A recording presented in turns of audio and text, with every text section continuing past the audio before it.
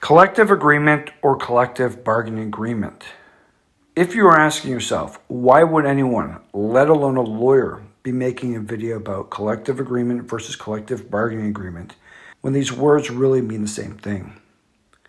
Unfortunately, it isn't that simple and has significance for Canadian unionized employees that could be extremely consequential. The term collective bargaining agreement is utilized in the United States of America, while in Canada the term is collective agreement, as is evident from a review of federal and provincial employment and labor legislation across the country. Be it the Canada Labour Code, Ontario Employment Standards Act, Ontario Labour Relations Act, Alberta Employment Standards Code, Alberta Labour Relations Code, or other provincial and employment labor legislation.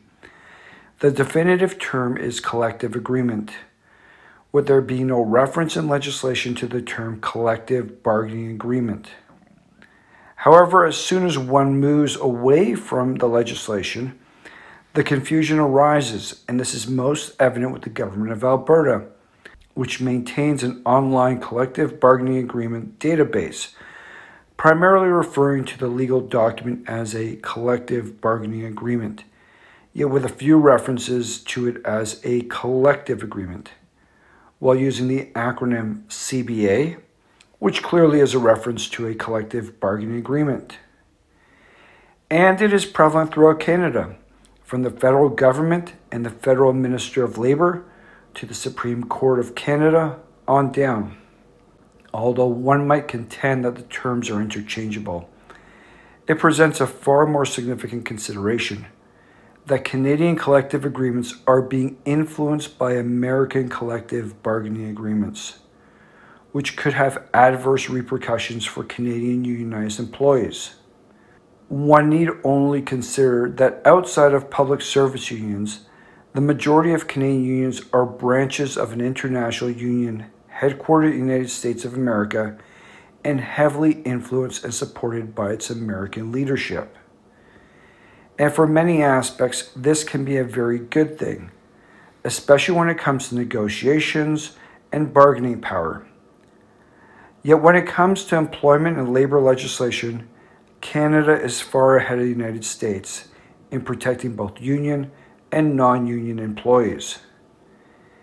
And this emphasis on negotiations and bargaining from its American counterparts would appear to have negatively impacted legislative interpretation, which in our honest opinion is costing Canadian union employees significantly.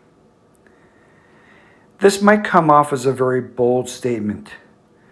Nevertheless, collective agreements in many Canadian jurisdictions, both federally and provincially, such as Alberta and Ontario, are readily accessible on the internet, such that scrutinizing those collective agreements against the applicable employment and labor legislation is available to anyone with an internet connection.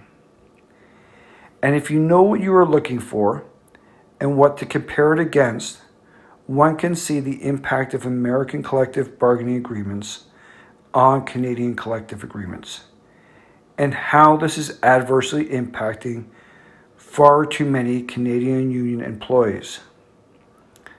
Dealing with these matters while employed or maintaining good relations with one's own union is incredibly difficult, if not impossible, given the importance of protecting one's current employment and ability to remain a union member in good standing.